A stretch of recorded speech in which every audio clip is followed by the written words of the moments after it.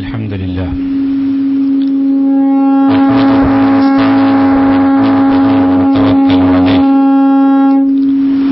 ونعوذ بالله من شرور أنفسنا ومن سيئات أعمالنا من يهده الله فلا مضل له ومن يضلله فلا هادي له اللهم لك الحمد كما ينبغي لجلال وجهك وعظيم سلطانك اللهم لا نحصي ثناء عليك أنت كما أثنيت على نفسك ولك الحمد حتى ترضى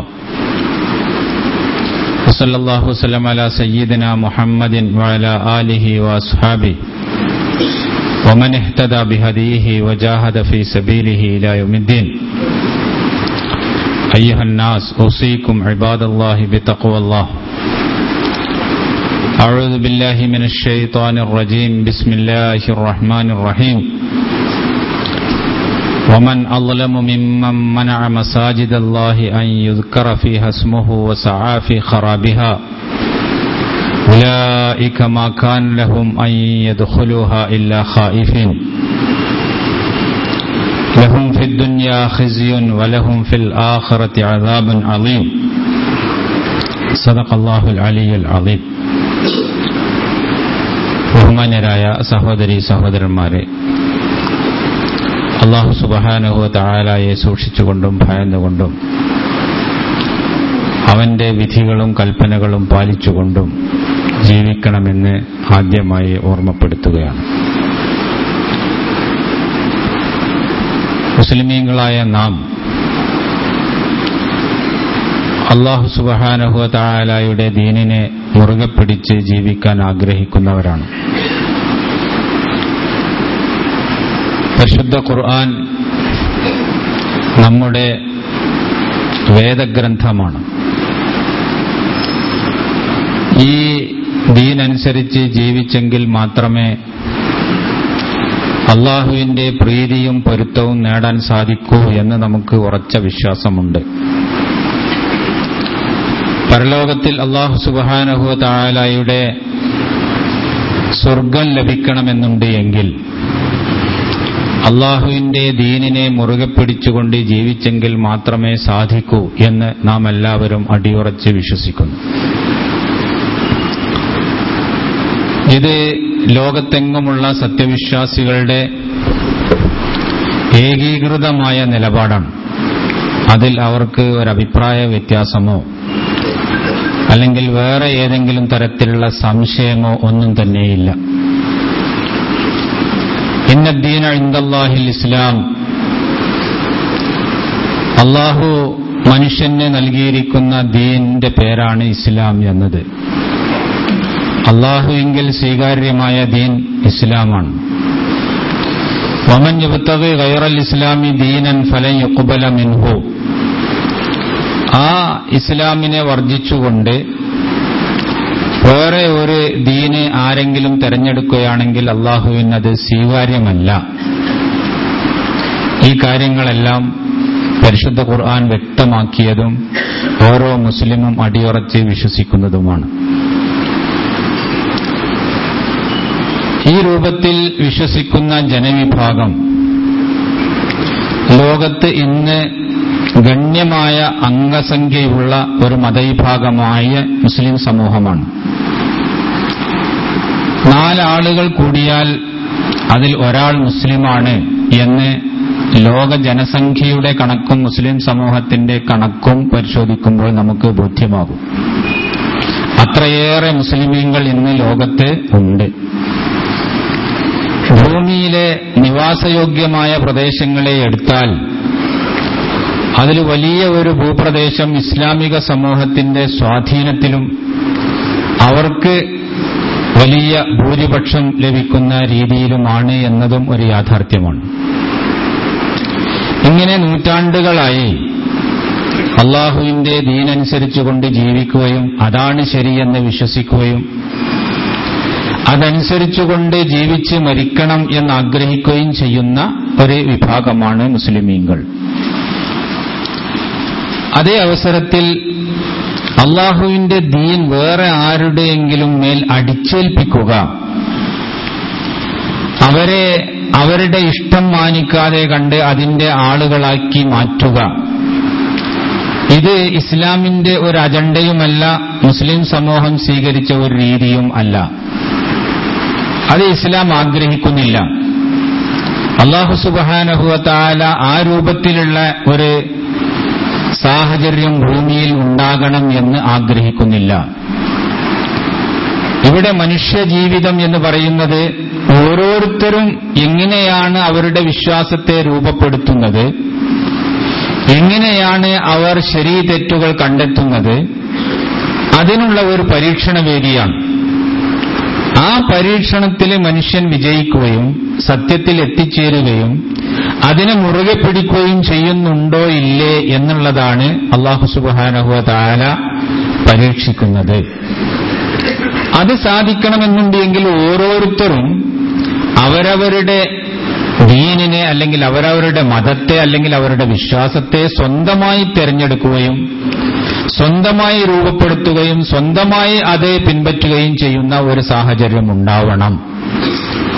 ബലം പ്രയോഗിച്ചുകൊണ്ടും സ്വാധീനം ചെലുത്തിക്കൊണ്ടും വേറെ രൂപത്തിൽ സമ്മർദ്ദ ഫലമായിക്കൊണ്ടും ഒരു വിശ്വാസത്തെ അംഗീകരിപ്പിക്കുകയോ അതിന്റെ ആളുകളാക്കി മാറ്റുകയോ ചെയ്താൽ അല്ലാഹു സുബ്ഹാനഹു വ തആല ഉദ്ദേശിക്കുന്ന ഈ പരീക്ഷണം അത് മുഖേന സാധ്യമല്ല. അതുകൊണ്ട് അല്ലാഹു സുബ്ഹാനഹു വ തആല പറയുന്നു, ഇന്നാ ഖലഖനൽ ഇൻസാന മിൻ നുത്ഫത്തിൻ അംശാജിൻ നബ്തലി. മനുഷ്യനെ നാം സൃഷ്ടിച്ചത് അവനെ പരീക്ഷിക്കുന്നതിന് വേണ്ടിയാണ്.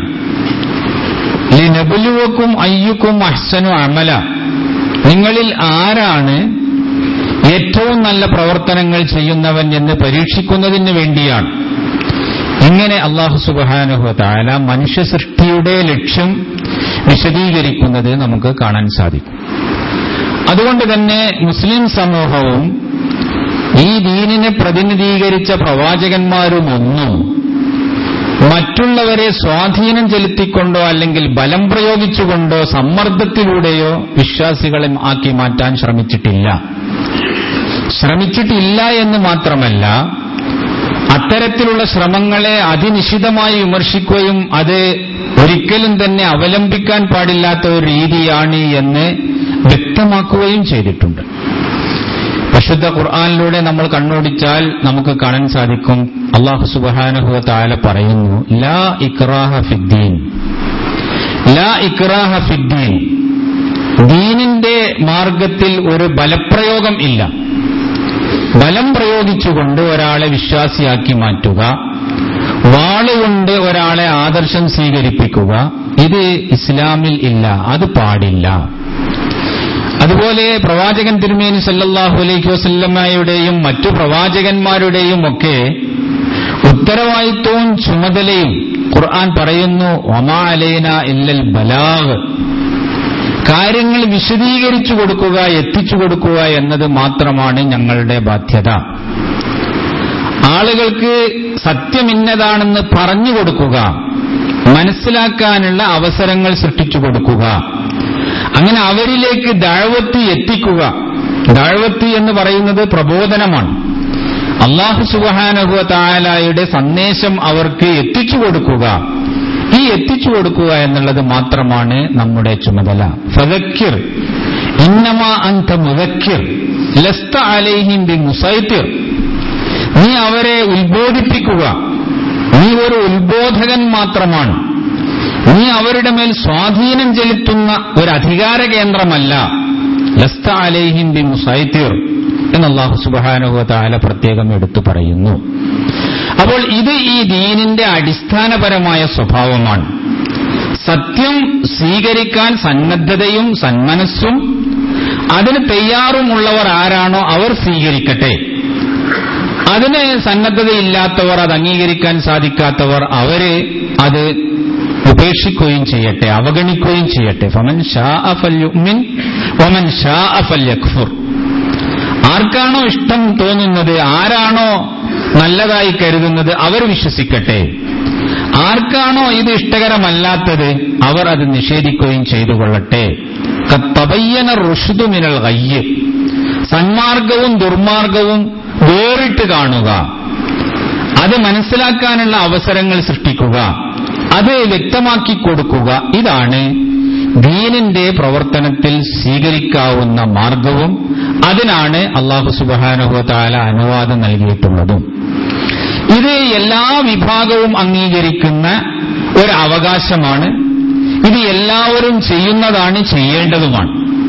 ഓരോരുത്തർക്കും മനുഷ്യനെ സംബന്ധിച്ചിടത്തോളം സ്വന്തമായി ചിന്തിക്കാൻ, സ്വന്തമായി ആലോചിക്കാൻ, സ്വന്തമായി പ്രവർത്തിക്കാൻ അതിനുള്ള അവകാശവും അതിനുള്ള താല്പര്യവുമുണ്ട്.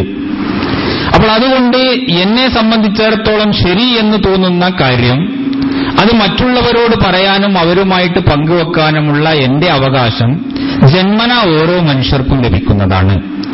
അപ്പൊ അത് ഇസ്ലാമിന് മാത്രമല്ല, ഇസ്ലാമല്ലാത്ത മതങ്ങൾക്കും ഇസ്ലാമല്ലാത്ത ആദർശക്കാർക്കുമൊക്കെ ഉള്ള അവകാശങ്ങളാണ്, വകവെച്ചു കൊടുക്കേണ്ടതുമാണ്, വകവെച്ച് കൊടുത്തിട്ടുള്ളതുമാണ് എന്ന് നമുക്ക് കാണാൻ സാധിക്കും. അതിനാണ് നമ്മൾ ഇന്ന് ജനാധിപത്യമെന്നോ അല്ലെങ്കിൽ മതസ്വാതന്ത്ര്യമെന്നോ ഒക്കെ പേര് വിളിച്ചുകൊണ്ട് അതിനെയാണ് ആ രൂപത്തിൽ നാം ഉദ്ദേശിക്കുന്നത്.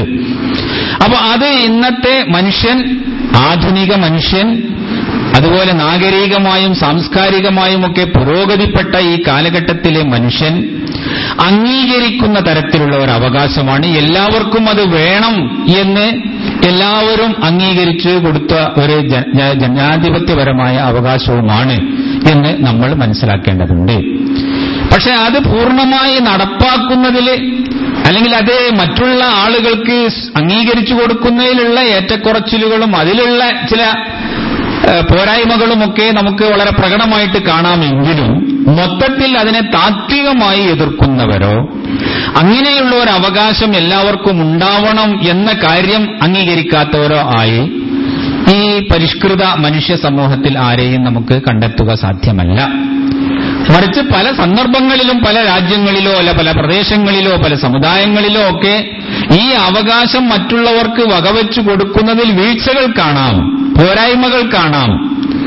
അത് ഒരു സത്യമാണ്. പക്ഷെ അതോടൊപ്പം തന്നെ താത്വികമായി ഇങ്ങനെയുള്ള കാര്യങ്ങൾ അംഗീകരിച്ചു കൊടുക്കാത്തവരെ ഒരു പരിഷ്കൃത സമൂഹത്തിൽ നമുക്ക് കണ്ടെത്തുക സാധ്യമല്ല. അത് തന്നെയാണ് ഇസ്ലാം വളരെ നേരത്തെ നൂറ്റാണ്ടുകൾക്ക് മുമ്പ് ഈ കാര്യങ്ങളൊക്കെ അംഗീകരിച്ച് മനുഷ്യ സമൂഹത്തിന്റെ മുന്നിൽ വ്യക്തമാക്കിയത് എന്ന് നമ്മൾ മനസ്സിലാക്കണം. ഇസ്ലാം അവിടെ നിന്ന് കുറെ കൂടി മുന്നോട്ട് കടന്ന് അന്നത്തെ നാട്ടുകാർക്കോ അല്ലെങ്കിൽ അന്നത്തെ മനുഷ്യ സമൂഹത്തിനോ ഒന്നും പരിചയമില്ലാത്ത തരത്തിലുള്ള ഒരു സംസ്കാരം ജനസമൂഹത്തിൽ ഉണ്ടാക്കിയെടുക്കാൻ വേണ്ടി ശ്രമിക്കുകയുണ്ടായി. അതാണ് മറ്റുള്ളവരുടെ ആരാധ്യ വസ്തുക്കളെ നിന്ദിക്കാതിരിക്കുക, അവരുടെ വികാരങ്ങളെ മാനിക്കുക, അവരുടെ ദേവാലയങ്ങൾക്ക് പവിത്രത കൽപ്പിക്കുക, ആ രൂപത്തിലുള്ള ഒരു മതസഹിഷ്ണുതയുടെ മാതൃക കാണിച്ചു കൊടുക്കണം എന്ന് ഇസ്ലാം അതിന്റെ അനുയായികളെ പ്രത്യേകമായി ഉത്ബോധിപ്പിച്ചു. മറ്റുള്ളവരുടെ ദൈവങ്ങൾ, ഇസ്ലാമിനെ സംബന്ധിച്ചിടത്തോളം ഏകദൈവത്വത്തിൽ ഇത്ര കണിശതയുള്ള ഒരു മതം വേറെ കാണാൻ സാധ്യമല്ല. ഏകദൈവത്വം എന്ന് പറയുന്ന തൗഹീദ് ലാ ഇലാഹ ഇല്ലല്ലാഹ് എന്നത് ഇസ്ലാമിന്റെ നാരായ വേരാണ്. അതിലൊരു വിട്ടുവീഴ്ചയുമില്ല. അതിൽ എന്തെങ്കിലും തരത്തിലുള്ള കലർപ്പുകൾ കാണപ്പെടുമ്പോൾ അതിനെതിരായി ഇസ്ലാം ശക്തമായ രൂപത്തിൽ തന്നെ നിലനിൽക്കുന്നത് നമുക്ക് കാണാം. അതുകൊണ്ടാണല്ലോ നമ്മൾ മുസ്ലിം സമൂഹത്തിലുള്ള ശിർക്കുകളെ പോലും വളരെ ശക്തമായ രൂപത്തിൽ അധിക്ഷേപിക്കുകയും അതിനെ ഇല്ലായ്മ ചെയ്യാൻ വേണ്ടിയിട്ട് നമ്മൾ ശ്രമിക്കുകയും ചെയ്യുന്നു. കാരണം അത്രയും കലർപ്പില്ലാത്ത തരത്തിലുള്ള തൗഹീദ്, ഏകദൈവത്വം ഈ ദീനിന്റെ അടിസ്ഥാനമാണ്.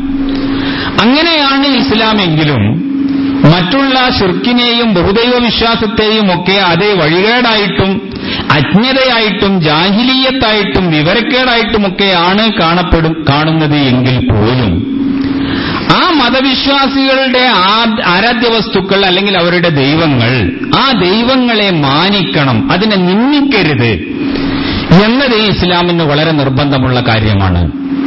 വലാ തസുബ്ബുല്ലദീന യദഊന മിൻ ദൂനില്ലാഹ്, അള്ളാഹുവിനെ കൂടാതെ അവർ വിളിച്ചു പ്രാർത്ഥിക്കുന്ന അവരുടെ ആ ആരാധ്യ വസ്തുക്കളെ നിങ്ങൾ ശകാരിക്കരുത്. നിങ്ങൾക്കറിയാം അത് ദൈവമല്ല, അല്ലെങ്കിൽ നിങ്ങളുടെ വിശ്വാസപ്രകാരം അത് കേവലം മരങ്ങളോ കല്ലുകളോ അല്ലെങ്കിൽ അടിസ്ഥാനരഹിതമായ പൂജാവിഗ്രഹങ്ങളോ ഒക്കെ ആയേക്കാം. പക്ഷേ അതിനെ നിങ്ങൾ ഒരിക്കലും അവരുടെ മുന്നിൽ വെച്ചുകൊണ്ട് അവരുടെ വികാരങ്ങളെ വ്രണപ്പെടുത്തുന്ന രീതിയിൽ അതിനെ അധിക്ഷേപിക്കുകയോ അതിനെ വിമർശിക്കുകയോ ചെയ്യരുത്. ഇത് പരിശുദ്ധ ഖുർആനിന്റെ കൽപ്പനയാണ്. അതുപോലെ തന്നെ അവരുടെ ദേവാലയങ്ങൾ, ആരാധനാലയങ്ങൾ, ആ ആരാധനാലയങ്ങളെ നിങ്ങൾ തകർക്കരുത്. എത്ര വലിയ ശത്രുവാണ് എങ്കിൽ പോലും യുദ്ധവും അവരുമായിട്ടുള്ള സംഘട്ടനവും നിരന്തരം നടന്നുകൊണ്ടിരിക്കുകയാണ് എങ്കിൽ പോലും നിങ്ങളുടെ ആയുധങ്ങൾ അവരുടെ ആരാധനാലയങ്ങൾക്കെതിരായി തിരിയരുത്. ആധുനിക മനുഷ്യൻ ഇന്നും തന്നെ പഠിക്കേണ്ട പാഠങ്ങളാണിത്. ഇന്ന് നമ്മൾ നിരപരാധികളായ ആളുകളെ കൊന്നുകൊണ്ടിരിക്കുന്നു. നമ്മുടെ ഏറ്റവും ആധുനികമായ ബോംബുകളും മാരകായുധങ്ങളുമൊക്കെ നിരപരാധികളെ ആയിരക്കണക്കിൽ അറുകുല നടത്തിക്കൊണ്ടിരിക്കുന്നു. ആസ്പത്രികൾ തകർക്കുന്നു, അതുപോലെ തന്നെ ആരാധനാലയങ്ങൾ തകർക്കുന്നു. ഇതൊക്കെ നിർബാധം നമ്മുടെ ഈ 21ാം നൂറ്റാണ്ടിലും നടന്നുകൊണ്ടിരിക്കുന്നു. ഈ സന്ദർഭത്തിലാണ് പരിശുദ്ധ ഇസ്ലാം 16-15 നൂറ്റാണ്ടുകൾക്ക് മുമ്പ് ആരാധനാലയങ്ങളുടെ പവിത്രത മാനിക്കണം എന്ന് ഉപദേശിക്കുന്നത്. വലൗലാ ദഫറുല്ലാഹി നാസ ബഅലഹും ബിബഅലിൻ ലഹുദ്ദിമത് സവാമിഉ വബിയാഉൻ വസലവാത്തുൻ വമസാജിദു യുദ്കറു ഫീഹാ ഇസ്മുല്ലാഹി കസീറ. അല്ലാഹു സുബ്ഹാനഹു വ തആല ഭിന്ന വിഭാഗങ്ങളുടെ ആരാധനാലയങ്ങളുടെ സംരക്ഷണത്തിന് ചില രീതികൾ സ്വീകരിക്കുന്നു. ആ ഭിന്ന വിഭാഗങ്ങളുടെ ആരാധനാലയങ്ങൾ പറഞ്ഞ കൂട്ടത്തിൽ ജൂതന്മാരുടെ ആരാധനാലയങ്ങൾ, ക്രൈസ്തവരുടെ ആരാധനാലയങ്ങൾ, ബഹുദൈവ വിശ്വാസികളായ മുശ്രിക്കുകളുടെ ആരാധനാലയങ്ങൾ, മുസ്ലിമീങ്ങളുടെ മസ്ജിദുകൾ, ബിയാഉൻ വസലവാത്തുൻ വമസാജിദു യുദ്കറു ഫീഹാ ഇസ്മുല്ലാഹി കസീറ. ഇതൊക്കെ തകർക്കപ്പെടുമായിരുന്നു അള്ളാഹുവിന്റെ പ്രതിരോധമില്ലായിരുന്നുവെങ്കിൽ എന്ന് പരിശുദ്ധ ഖുർആൻ പ്രത്യേകമായി എടുത്തു പറയുന്നു. മുഹമ്മദ് മുസ്തഫ സല്ലല്ലാഹു അലൈഹി വസല്ലം സൈന്യത്തെ നിയോഗിക്കുമ്പോൾ അവരോട് പ്രത്യേകമായി ഉപദേശിക്കാൻ, നിങ്ങൾ കടന്നു പോകുമ്പോൾ ആ പ്രദേശങ്ങളിലൊക്കെ ആരാധനാലയങ്ങൾ കാണും. ആ ആരാധനാലയങ്ങളുടെ നേരെ നിങ്ങളുടെ കൈകൾ നീണ്ടുപോകരുത്. ആ ആരാധനാലയങ്ങളെ നിങ്ങൾ തകർക്കുകയോ ധ്വംസിക്കുകയോ ചെയ്യരുത്. നിങ്ങളിങ്ങനെ കടന്നു പോകുമ്പോൾ ഈ ആരാധനാലയങ്ങളിൽ പൂജകൾ നടത്തിക്കൊണ്ടിരിക്കുന്ന പുരോഹിതന്മാരെയും സന്യാസിമാരെയും ഒക്കെ കണ്ടു എന്ന് വന്നേക്കുന്നു. ഈ ശിർക്കിനും ഈ തരത്തിലുള്ള ബൗദ്ധൈവ വിശ്വാസത്തിനുമൊക്കെ നേതൃത്വം നൽകുന്നവരാണ് എന്ന രൂപത്തിൽ അവരെ ആദ്യം പിടികൂടട്ടെ എന്ന് ഒരു പക്ഷേ വിവരമില്ലാത്ത ആളുകൾ ചിന്തിച്ചു പോയേക്കും. അതുകൊണ്ട് നബി സല്ലല്ലാഹു അലൈഹി വസല്ലം അവരോട് പറഞ്ഞു, നിങ്ങളെ സമരമുഖത്ത് നേരിടാത്ത ഇത്തരത്തിലുള്ള പുരോഹിതന്മാരും സന്യാസിമാരുമായ ആളുകളെ നിങ്ങൾ ദ്രോഹിക്കരുത്. അവരും അവരുടെ ആരാധനകളുമായിട്ട് ആരാധനാലയങ്ങളിൽ കഴിഞ്ഞുകൂടട്ടെ എന്ന് പ്രവാചകൻ തിരുമേനി സല്ലല്ലാഹു അലൈഹി വസല്ലം നിഷ്കർഷിക്കുന്നതും കർശനമായ രൂപത്തിൽ തന്റെ അനുയായികളെ ഉപദേശിക്കുന്നതും നമുക്ക് കാണാൻ സാധിക്കും. ഈ ഒരു സംസ്കാരം ഇസ്ലാമിക ചരിത്രത്തിൽ മുസ്ലിം സമൂഹം വലിയൊരളവോളം കാത്തുസൂക്ഷിച്ചതായിട്ട് നമുക്ക് കാണാം. മുസ്ലിമീങ്ങളെ നമ്മുടെ ഇന്ത്യ രാജ്യം എത്ര നൂറ്റാണ്ടുകളാണ് ഭരിച്ചത്? ഇവിടെ മുസ്ലിം ഭരണകർത്താക്കളും രാജാക്കന്മാരുമൊക്കെ നൂറ്റാണ്ടുകളോളം ഈ ഇന്ത്യ രാജ്യം ഭരിച്ചു. ഇത്രയും വിശാലമായ ഒരു പ്രദേശം. ഈ പ്രദേശത്തെയുള്ള മതങ്ങളെയും മതവിശ്വാസങ്ങളെയും ആരാധനാലയങ്ങളെയും ഒക്കെ എണ്ണിക്കണക്കാക്കാൻ സാധ്യമല്ല. ഇവിടുത്തെ ഭാഷകളുടെ വൈവിധ്യം, ഇവിടുത്തെ ജനവിഭാഗങ്ങളുടെ സാംസ്കാരികമായ വ്യത്യാസങ്ങൾ, അതുപോലെ തന്നെ മതവിശ്വാസങ്ങൾ, ഇത് ആയിരക്കണക്കിൽ മതങ്ങളും വിശ്വാസങ്ങളും ഒക്കെ ഉള്ള ഒരു നാടാണ് നമ്മുടെ ഇന്ത്യ രാജ്യം. ഇതുപോലെ ലോകത്തിന്റെ പല ഭാഗങ്ങളിലും മുസ്ലിമീങ്ങളുടെ മേധാവിത്വവും അവരുടെ ഭരണമേൽക്കോയ്മയും ഒക്കെ നൂറ്റാണ്ടുകളോളം നിലനിന്ന് ഒരിക്കലും തന്നെ ആ നാട്ടിലെ എല്ലാ ആളുകളെയും ബലം പ്രയോഗിച്ചുകൊണ്ട് ഇസ്ലാമിലേക്ക് കൊണ്ടുവരികയും അവരുടെ സാംസ്കാരികമായ തനിമ നശിപ്പിക്കുകയും അവരെ മുസ്ലിമീങ്ങളാക്കി മാറ്റാതെ കണ്ട് അടങ്ങിയിരിക്കുകയില്ല എന്ന ഒരു നിലപാട് സ്വീകരിക്കുകയും ചെയ്തതായി നമുക്ക് കാണാൻ സാധ്യമല്ല. അങ്ങനെയാണ് എങ്കിൽ ഈ പ്രദേശങ്ങളൊന്നും തന്നെ ഒരു മുസ്ലിം ന്യൂനപക്ഷ പ്രദേശങ്ങളായി അവശേഷിക്കുമായിരുന്നില്ല. ന്യൂനതകളൊക്കെ ഒരുപക്ഷെ പലതും ഉണ്ടായേക്കാമെങ്കിലും ഇങ്ങനെയുള്ള കാര്യങ്ങളിൽ ഇസ്ലാമിന്റേതായ ആ മര്യാദകളും മുറകളും കാത്തുസൂക്ഷിക്കുന്നതിൽ മുസ്ലിം ഭരണകാരികളും ഭരണകർത്താക്കളുമൊക്കെ വലിയൊരളവോളം ശ്രദ്ധിക്കുകയുണ്ടായി എന്നത് ഒരു യാഥാർത്ഥ്യമാണ്. അപ്പൊ അത് ഇസ്ലാമിന്റെ സംസ്കാരമാണ്. മുസ്ലിം സമൂഹം എപ്പോഴും തന്നെ കാത്തുസൂക്ഷിക്കേണ്ട ഒരു സംസ്കാരമാണത് എന്ന് നമ്മൾ മനസ്സിലാക്കേണ്ടതുണ്ട്. ഒരു ഏകവർണ്ണത്തിൽ എല്ലാവരും ഒരേ ഒരു മതം, എല്ലാവരും ഒരേ ഒരു രീതിയിലുള്ള വിശ്വാസങ്ങൾ, അത് തന്നെ ഈ ഭൂമിയിൽ ആവണം എന്ന് അല്ലാഹു സുബ്ഹാനഹു വ തആല ഉദ്ദേശിച്ചിട്ടില്ല. അള്ളാഹു ഈ ഭൂമിയെ ഒരു പരീക്ഷണാലയമായിക്കൊണ്ട് നിശ്ചയിച്ചിരിക്കുകയാണ്. ഇതിൽ സന്മാർഗം കണ്ടെത്തി അത് സ്വീകരിക്കാൻ ആർക്ക് സൗഭാഗ്യം ലഭിക്കുന്നു എന്നുള്ളതാണ് ആ പരീക്ഷണം. അപ്പൊ അതുകൊണ്ട് ആ പരീക്ഷണത്തിന് നിങ്ങളുടെ ബാധ്യത, നിങ്ങൾക്ക് ചെയ്യാവുന്നത് അള്ളാഹുവിന്റെ ദീനിനെ പരിചയപ്പെടുത്തുക, അത് മറ്റുള്ളവർക്ക് എത്തിച്ചു കൊടുക്കുക, അതിന്റെ സന്ദേശം എന്താണെന്ന് പഠിപ്പിക്കുക. ഇതാണ് ദീനിന്റെ പ്രവർത്തനത്തിലും ദീനിന്റെ പ്രചാരണത്തിലും പരിശുദ്ധ ദീനുൽ ഇസ്ലാം അംഗീകരിച്ചിരിക്കുന്ന രീതിയും മാർഗവും എന്ന് നമ്മൾ മനസ്സിലാക്കേണ്ടതുണ്ട്. ഇന്ന് ഇന്ത്യയെ സംബന്ധിച്ചിടത്തോളം വളരെ ഭീതിജനകമായ ഒരു ദിവസം ആവേണ്ടതായിരുന്നു. നമ്മുടെ ഈ സെപ്റ്റംബർ 24-ാം തീയതി ബാബരി മസ്ജിദ് കേസിന്റെ വിധി വരും എന്നുള്ള പ്രതീക്ഷയിലായിരുന്നു പലരും ഉണ്ടായിരുന്നത്. ഗവൺമെന്റ് അതിനുവേണ്ട പല മുൻകരുതൽ നടപടികളും സ്വീകരിച്ചതായും നമ്മൾ പത്രത്തിൽ വായിക്കുകയുണ്ടായി.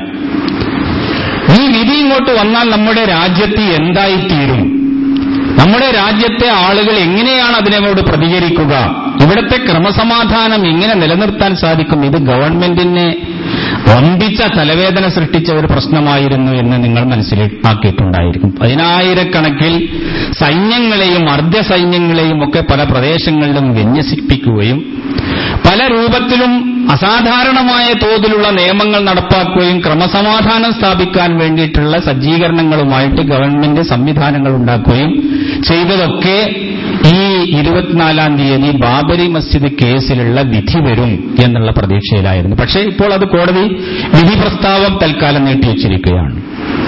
ഈ ബാബരി മസ്ജിദിനെ സംബന്ധിച്ചിടത്തോളം അതിന്റെ വിധി യഥാർത്ഥത്തിൽ ഈ നാട്ടിലെ ഇങ്ങനെ ഒരു സങ്കീർണമായ ഒരു വിഷയമാക്കി അതിനെ മാറ്റുകയും രാഷ്ട്രീയക്കാരായ ആളുകൾ അവരുടെ വളരെ ദുഷിച്ചമായ താൽപര്യങ്ങൾക്ക് വേണ്ടി തികച്ചും അനർഹമായ ഒരു കേസിനെ ഈ രൂപത്തിൽ പൊലിപ്പിച്ച് ഈ രൂപത്തിൽ അതിനെ വമ്പിച്ച തരത്തിലുള്ള ഒരു പ്രശ്നമാക്കിക്കൊണ്ട് മാറ്റുകയും ചെയ്യുകയാണ് ഉണ്ടായത് എന്ന് അതിന്റെ ചരിത്രം പരിശോധിച്ചാൽ നമുക്ക് മനസ്സിലാക്കാൻ സാധിക്കുന്നതാണ്. സംഗതി യഥാർത്ഥത്തിൽ വെറുതെ ഉണ്ടാക്കിയ ഒരു പ്രശ്നമാണ്. ഈ ബാബരി മസ്ജിദ് നിലനിൽക്കുന്ന പ്രദേശം അത് മുസ്ലിമീങ്ങൾക്ക് അവകാശപ്പെട്ടതാണോ, വഖഫ് ഭൂമിയാണോ, അതുപോലെ തന്നെ അല്ലെങ്കിൽ അത് ശ്രീരാമന്റെ ജന്മദേശമാണോ എന്നൊക്കെയുള്ള പ്രശ്നങ്ങളാണ് ഈ അലഹബാദ് ഹൈക്കോടതി പരിശോധിച്ചുകൊണ്ടിരിക്കുന്നതും വിധി പറയാൻ പോകുന്നതും. ഈ വിധി പറയാൻ വേണ്ടി ഈ പ്രശ്നം 60 കൊല്ലമായി കോടതികളിലൂടെ നീങ്ങിക്കൊണ്ടേയിരിക്കുകയാണ്. 60 വർഷമായി ഈ പ്രശ്നത്തെ സംബന്ധിച്ചുള്ള ചർച്ചയും അതിനെ സംബന്ധിച്ചുള്ള ഡോക്യുമെന്റുകൾ പരിശോധനയും വിവിധ ആളുകളും വിവിധ ഗവൺമെന്റുകളുമായിട്ട് ബന്ധപ്പെട്ട് അതിനെ സംബന്ധിച്ച് അവരുടെ അഭിപ്രായങ്ങളും സ്റ്റേറ്റ്മെന്റുകളും തേടുകയും നിയമവിശാരദന്മാരും അതുപോലെ തന്നെ ഭരണകർത്താക്കളുമെല്ലാം പ്രശ്നത്തിൽ ഇടപെട്ടുകൊണ്ട് അവരുടെ കാഴ്ചപ്പാടുകൾ വ്യക്തമാക്കുകയും ഒക്കെ ചെയ്തുകൊണ്ടുള്ള ഒരു നീണ്ട ഒരു പരമ്പരയാണ് 60 കൊല്ലമായി നടന്നു വരുന്നത്. അതിന്റെ പരിസമാപ്തി ഇന്ന് സംഭവിക്കും എന്നായിരുന്നു നമ്മളെല്ലാവരും പ്രതീക്ഷിച്ചിരുന്നത്. എങ്ങനെയെങ്കിലും അതോടുകൂടിയെങ്കിലും ഈ പ്രശ്നമൊന്ന് അവസാനിക്കട്ടെ എന്നാണ് സമാധാന തൽപരരായ ആളുകൾ സ്വാഭാവികമായിട്ടും ആഗ്രഹിച്ചു പോവുക. പക്ഷേ യഥാർത്ഥത്തിൽ നമ്മുടെ നാട്ടിൽ ഇങ്ങനെയുള്ള ഒരു പ്രശ്നം, ഇതിൽ മുസ്ലിം സമൂഹത്തിന്റെ നിലപാടും നമ്മുടെ ജനാധിപത്യപരമായിട്ടുള്ള നമ്മുടെ നാട്ടിന്റെ അവസ്ഥയും തീർച്ചയായും തന്നെ ചിന്തിക്കേണ്ട ഒരു വിഷയമാണ് എന്നും ഇതിൽ നമ്മൾ ഈ പ്രശ്നത്തെ സംബന്ധിച്ച് സൂക്ഷ്മമായി പഠിക്കുകയും എങ്ങനെയുള്ള ഒരു നിലപാടാണ് നമ്മൾ സ്വീകരിക്കേണ്ടത് എന്ന് ആലോചിക്കുകയും ചെയ്യേണ്ട ഒരു വിഷയമാണിത്. ഈ ബാബരി മസ്ജിദ് എന്ന് പറയുന്ന ഈ പള്ളി 1528 നിർമ്മിക്കുന്നത്. ബാബർ ചക്രവർത്തിയുടെ കാലത്ത് 1528 16-ാം നൂറ്റാണ്ടിലാണ് ഈ പള്ളി നിർമ്മിക്കുന്നത്. സ്വാഭാവികമായും നമുക്കറിയാം, ഏതെങ്കിലും ഒരു ദേവാലയം പൊളിച്ച് അവിടെ പള്ളി ഉണ്ടാക്കുക എന്നുള്ളത് മുസ്ലിമീങ്ങളുടെ ഒരു രീതിയല്ല. നമ്മൾ ഒരു പള്ളി ഉണ്ടാക്കാൻ വേണ്ടിയിട്ട് ഒരു അമ്പലം പൊളിച്ചുകൊണ്ട് അവിടെ പള്ളി ഉണ്ടാക്കുക എന്നുള്ളത് ഇസ്ലാമിക കൽപ്പനകൾക്ക് തന്നെ നിരക്കാത്തതാണ്. ആ രൂപത്തിൽ അധർമ്മവും അക്രമവും പ്രവർത്തിക്കുന്ന ഒരാളായിരുന്നു ബാബർ എന്ന് ചരിത്രപരമായി അദ്ദേഹത്തെ സംബന്ധിച്ചും ആർക്കും അഭിപ്രായമില്ല.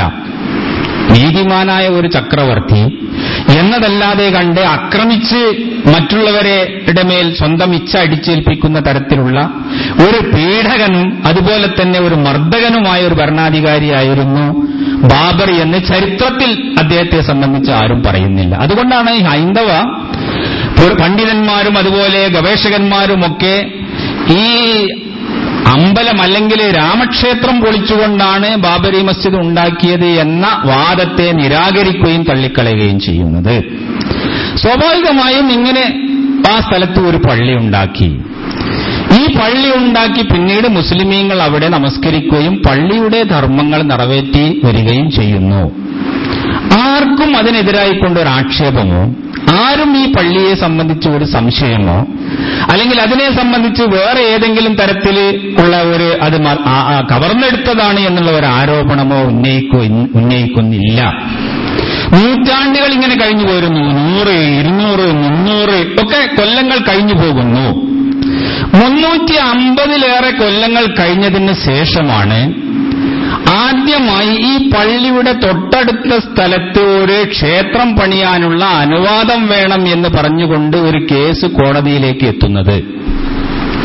ഇത് പൊളിക്കണമെന്നുള്ളതിനോ ഇത് രാമന്റെ ക്ഷേത്രം തകർത്തുകൊണ്ടുണ്ടാക്കിയതാണോ എന്നുള്ള ഒരു ആക്ഷേപമോ ഒന്നും തന്നെയില്ല. നേരെ മറിച്ച് ശ്രീരാമന്റെ ജന്മസ്ഥലം അതിനോടനുബന്ധമായ പ്രദേശങ്ങളിലാണ്. അപ്പൊ അതുകൊണ്ട് ഇതിന്റെ അടുത്ത് ഒരു ശ്രീരാമക്ഷേത്രം പണിയാനുള്ള ഒരു അനുവാദം കൂടി കിട്ടണം എന്ന് പറഞ്ഞുകൊണ്ടുള്ള ഒരു ആവശ്യം ഈ പള്ളി ഉണ്ടാക്കി 350-ലേറെ വർഷങ്ങൾ കഴിഞ്ഞതിന് ശേഷമാണ് ആദ്യമായി ഉണ്ടാകുന്നത്. ഈ കേസ് കോടതിയിലെത്തിയപ്പോൾ ഉടനെ തന്നെ പള്ളിയുടെ സമീപത്ത് അനാവശ്യമായിട്ട് ഇങ്ങനെ ഒരു പുതിയ ക്ഷേത്രം ഉണ്ടാക്കുന്നത് ശരിയല്ല എന്നും അതിന് അനുവാദം നൽകാൻ പറ്റുകയില്ല എന്നും പറഞ്ഞുകൊണ്ട് കോടതി ആ ആവശ്യം അത് നിരാകരിക്കുകയാണ് ഉണ്ടായത്. അപ്പൊ നമുക്ക് മനസ്സിലാക്കാൻ സാധിക്കും, അതുവരെയും ഇതിനെ സംബന്ധിച്ച് ഒരു കേസുമില്ല, ആർക്കും ഒരു അഭിപ്രായവുമില്ല. ഇത് തട്ടിയെടുത്തതാണ് എന്നോ അല്ലെങ്കിൽ ശ്രീരാമന്റെ ജന്മസ്ഥലമാണ് എന്നോ ഉള്ള ഒരു ചിന്തയും അക്കാലത്തില്ല. അതെല്ലാം കഴിഞ്ഞതിന് ശേഷം പിന്നീട് നമ്മുടെ സ്വാതന്ത്ര്യം കിട്ടിക്കഴിഞ്ഞതിന് ശേഷമാണ് 1947-49 ഈ പള്ളിയിൽ അപ്രതീക്ഷിതമായ രീതിയിൽ ഒരു വിഗ്രഹ പ്രതിഷ്ഠ നടക്കുന്നത്, വിഗ്രഹത്തെ കൊണ്ട് നിക്ഷേപിക്കുന്നത്. ഇശാ നമസ്കരിച്ച് എല്ലാവരും പള്ളിയിൽ നിന്ന് വീട്ടിലേക്ക് ഉറങ്ങാൻ പോകുന്നു.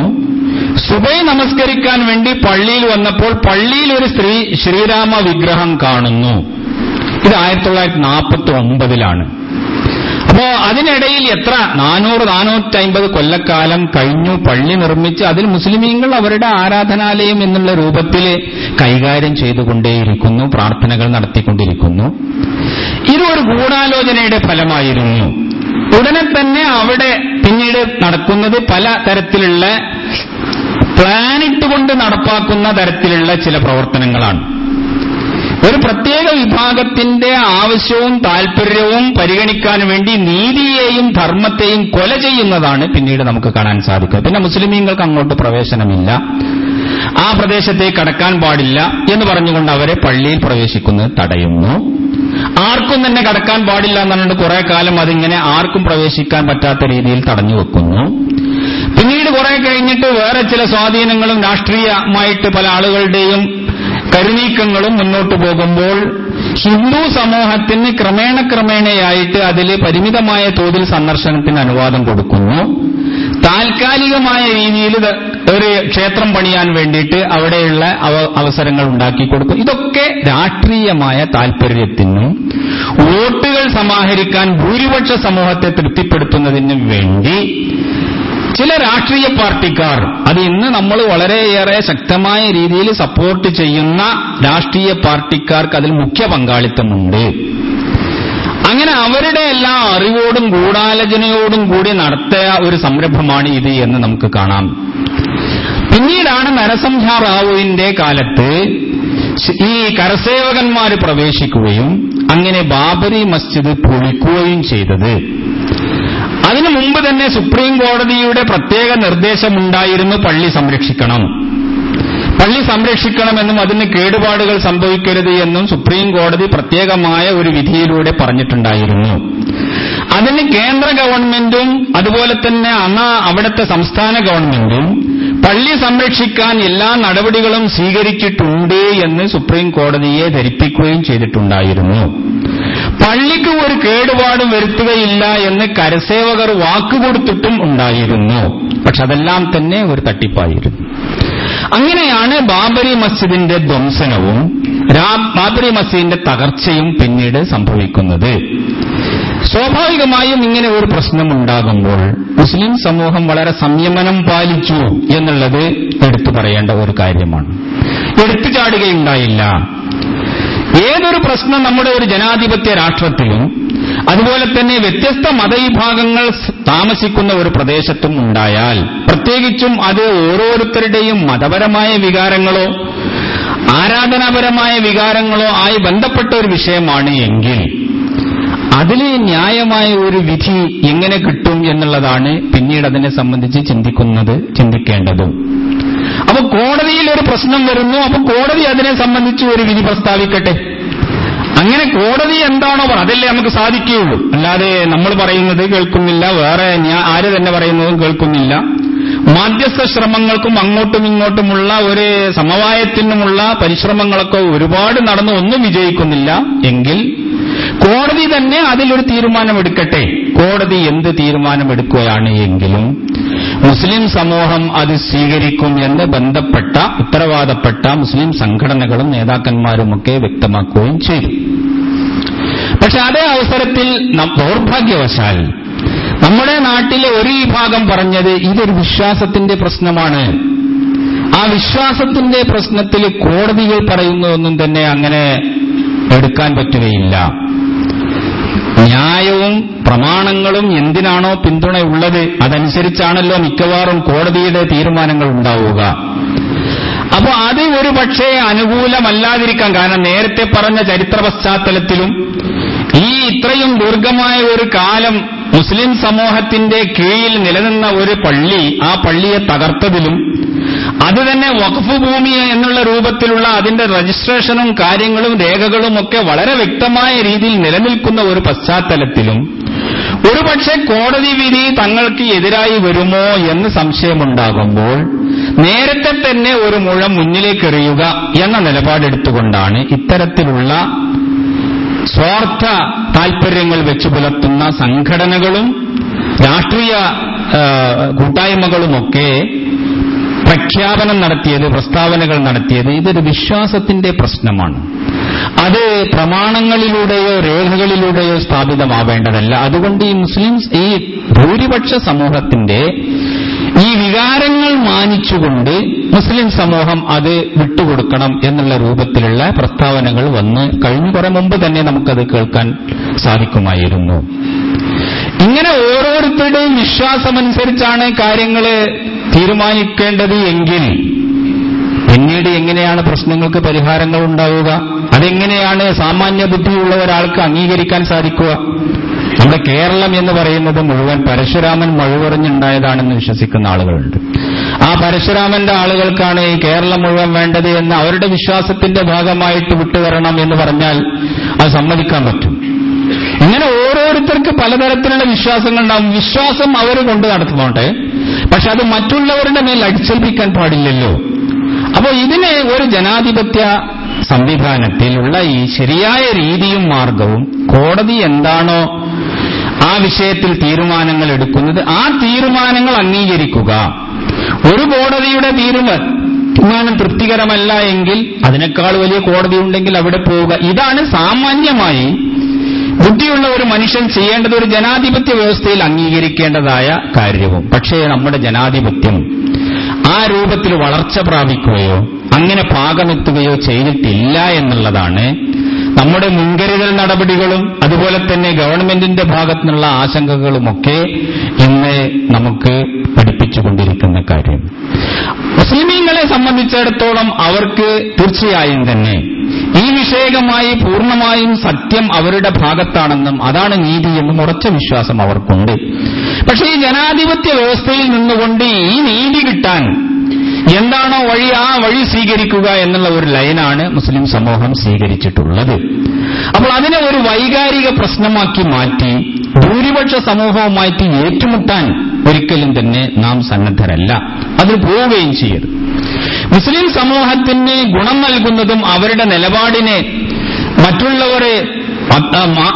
മറ്റുള്ളവർ വളരെ താല്പര്യത്തോടു കൂടിയോ അല്ലെങ്കിൽ ബഹുമാനത്തോടു കൂടിയോ കാണുകയും ചെയ്യുന്ന ഒരു നിലപാടായിരിക്കണം മുസ്ലിം സമൂഹത്തിന്റെ ഭാഗത്തുനിന്ന് ഉണ്ടാവേണ്ടത്. അതോടൊപ്പം തന്നെ നമ്മൾ മനസ്സിലാക്കണം, ഇവിടുത്തെ ഭൂരിപക്ഷ സമൂഹത്തിന്റെ വികാരമാണ് ഇവിടെ ഒരു ശ്രീരാമ ക്ഷേത്രം പണിയുക എന്നൊക്കെയുള്ള പ്രചാരണങ്ങൾ അതിശയോക്തി കലർന്ന പ്രചാരണങ്ങളാണ്. എല്ലാ ഹിന്ദുക്കളും ആ രൂപത്തിൽ ചിന്തിക്കുന്നവരല്ല. ഭൂരിപക്ഷ സമൂഹത്തിന്റെ വീക്ഷണം അതാണ് എന്ന് പറഞ്ഞുകൊണ്ട് അത് സ്ഥാപിക്കാൻ ശ്രമിക്കുന്നത് സ്ഥാപിത താൽപര്യക്കാരാണ്. പക്ഷേ ബഹുഭൂരിഭാഗം വരുന്ന ഈ നാട്ടിലെ ഹിന്ദു സമൂഹവും സമാധാനം ആഗ്രഹിക്കുന്നവരാണ്. ഈ ഒരു പള്ളിയുടെ പ്രശ്നത്തിൽ അയോധ്യ എന്ന് പറയുന്ന ആ പ്രദേശത്ത് തന്നെ ഇത്ര കണ്ട് ഒരു ചൂടായ വികാരമില്ല എന്നാണ് വാർത്തകൾ സൂചിപ്പിക്കുന്നത്.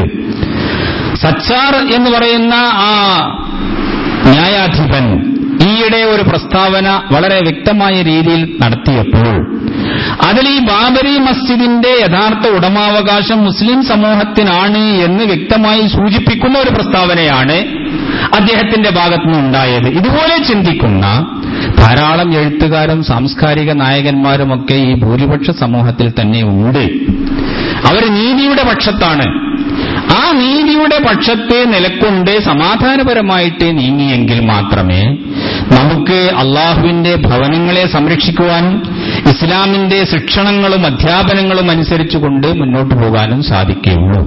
അതുകൊണ്ട് ഇത്തരം സന്ദർഭങ്ങളിൽ മുസ്ലിം സമൂഹം ഈ പ്രശ്നങ്ങളെ ഒരു വൈകാരികമായ പ്രശ്നമായി എടുത്ത് എന്തെങ്കിലും തരത്തിലുള്ള ബുദ്ധിശൂന്യമായ അവിവേകത്തോടുകൂടിയ പ്രവർത്തനങ്ങൾക്ക് സന്നദ്ധമാവരുത്. എപ്പോഴും തന്നെ അവർ വിവേകത്തിന്റെയും അതുപോലെ ബുദ്ധിയുടെയും യുക്തിയുടെയും ആ ഒരു നിലപാട് അംഗീകരിച്ചുകൊണ്ടായിരിക്കണം മുന്നോട്ടു പോവേണ്ടത്. സർവോപരി ഇതര മതവിഭാഗങ്ങളോടും ഇതര ദേവാലയങ്ങളോടും ഇതര വിശ്വാസികളോടുമൊക്കെ പുലർത്താൻ വേണ്ടി ഇസ്ലാം നിർദ്ദേശിച്ച ആ മാതൃകയും സംസ്കാരവും മുറുകെ പിടിക്കാൻ അവരെ പരിശ്രമിക്കുകയും ചെയ്യണം. അള്ളാഹു അനുഗ്രഹിക്കുമാറാകട്ടെ. അള്ളാഹുവിന്റെ ദീനിനെ മുറുകെ പിടിക്കാൻ അവൻ നമുക്ക് തൗഫീഖും ഉദവിയും നൽകുമാറാകട്ടെ.